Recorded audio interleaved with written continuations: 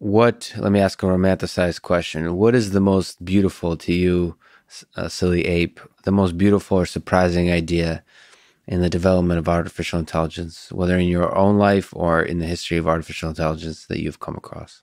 If you build an AI, it probably can make models at an arbitrary degree of detail, right, of the world.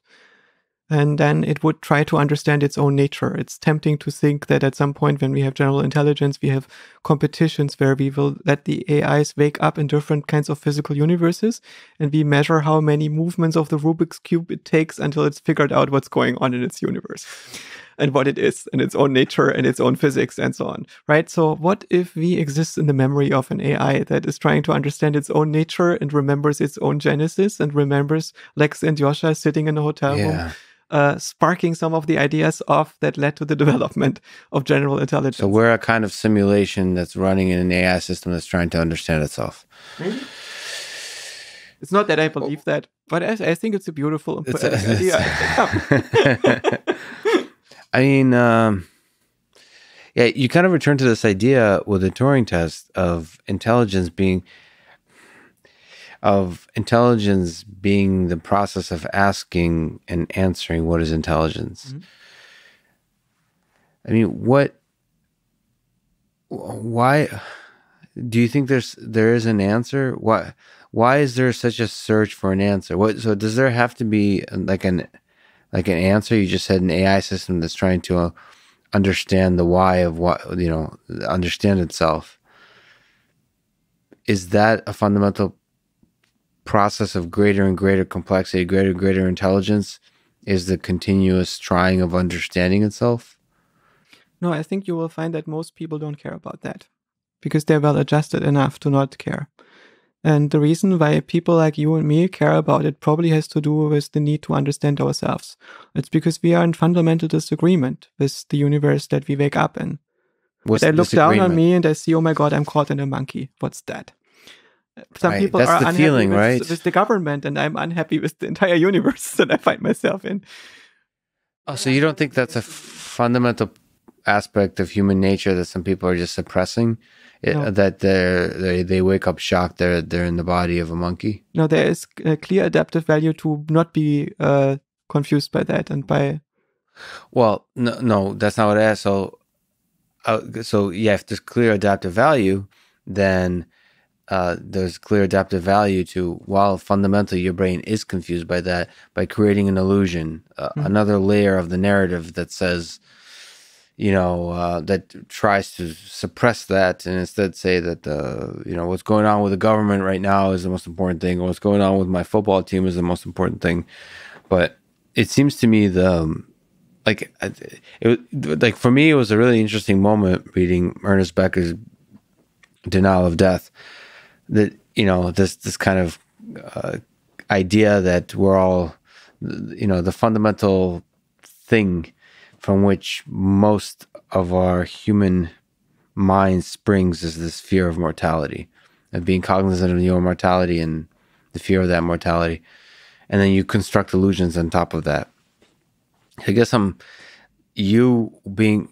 just to push on it, you really don't think it's possible that this worry of the big existential questions is actually fundamental as the existentialist thought to our existence? No, I think that the fear of death only plays a role as long as you don't see the big picture. The thing is that minds are software states, right? Software doesn't have identity. Software, in some sense, is a physical law. But hold on a second. Right, software. But it feels like there's an identity. I thought that was for this particular piece of software and the narrative it tells. That's a fundamental property of it, of assigning it identity. The maintenance of the identity is not terminal. It's instrumental to something else. You maintain your identity so you can serve your meaning. So you can do the things that you're supposed to do before you die.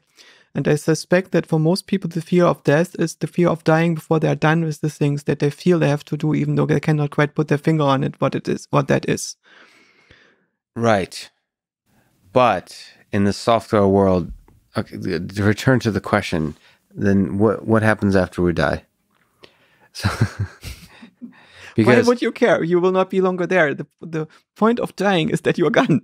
Well, maybe I'm not. This is what,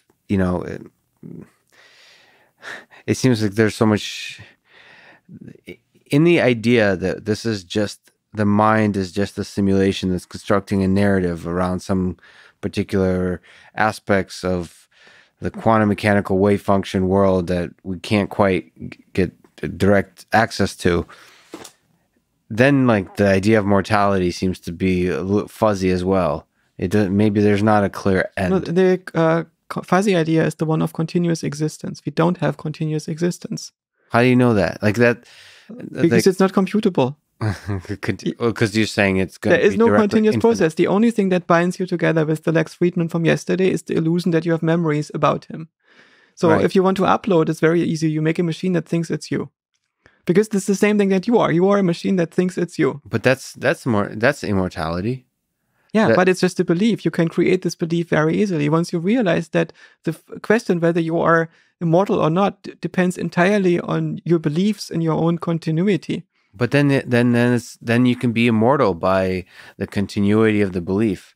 You cannot be immortal, but you can stop being afraid of your mortality because you realize you were never continuously existing in the first place. Well, I don't know if I'd be more terrified or less terrified by that. It seems like the fact that I existed. Also, you don't know this state in which you don't have a self. You can turn off yourself, you know.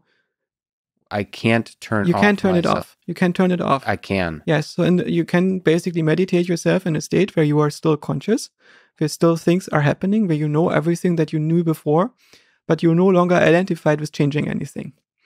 And this means that yourself, in a way, dissolves. There is no longer this person. You know that this person construct exists in other states and it runs on this brain of Lex Fridman, but it's not a real thing. It's a construct. It's an idea. And you can change that idea.